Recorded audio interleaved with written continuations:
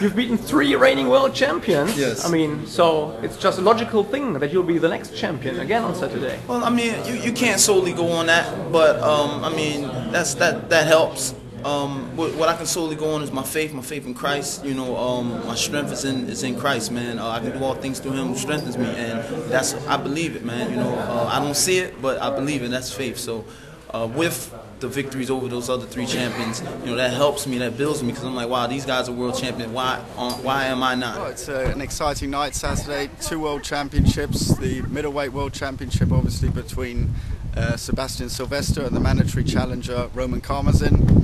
Then in the second main event we have Steve Cunningham fighting Troy Ross for the vacant IBF Cruiserweight World Championship. So it's going to be an exciting night of boxing, that's for sure. How do you rate Sebastian Sylvester's chances?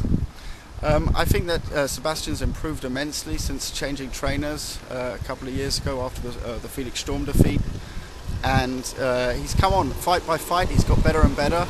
He's even surprised some of us at how far he's been able to go, and tonight will be a real test to his ability, and I'm confident though.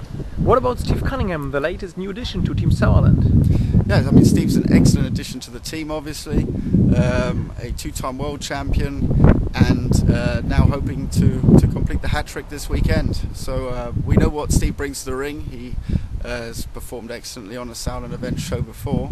We don't need reminding of that. He beat our now world champion Marco Huck. So the fact is that we've signed Steve because he's a great athlete, and we believe that he will become world champion on Saturday. Troy Ross, welcome to Germany. You'll be fighting for the vacant IBF Cruiserweight title. What are your feelings out of the big fight? Well, I just want to thank the Germans for Sauerland for bringing me here, and Steve Cunningham for accepting the fight. And I'm looking forward to a great How's fight. preparation going here? Everything's been great, man. It was awesome time we spent in Berlin, and we came here. You got time to do some shopping, hit the train, you know, do a couple shopping things for family, and just relax and just keep it moving, man, towards being a champion again. You'll be fighting Troy Ross for the vacant IBF Cruiserweight title. Yes. What do you think of this?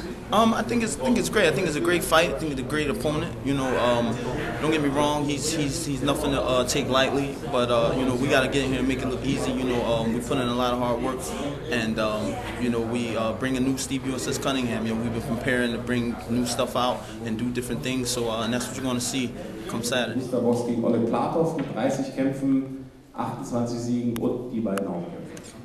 Mäßig, kannst du mal sehen, geh mal zusammen, geht mal so, geht mal richtig zusammen hoch. Ja, so ist gut. Und dann kann man los, Verscheiß.